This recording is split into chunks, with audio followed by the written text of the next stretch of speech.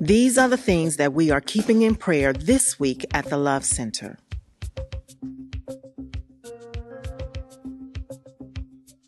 Right here in Atlanta, two presidents met on the debate stage at a moment of crossroads for our country. Both former President Trump and President Joe Biden presenting two very different visions for the future of our country.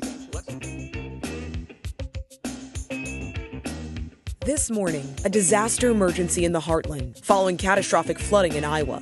21 counties virtually underwater following massive rainfall, which appears to have blindsided many residents early Saturday. Now, a dangerous situation developing overnight in Bolivia, where a top army general was arrested after a failed coup attempt to remove the country's president. Army leaders claim they were trying to save democracy and rescue political prisoners.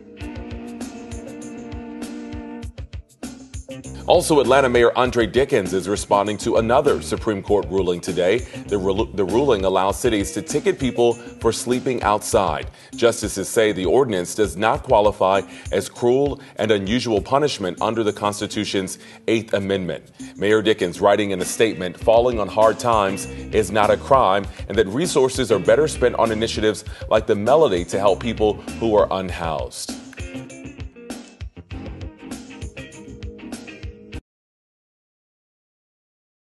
Hello there. I'm Hazel Scott.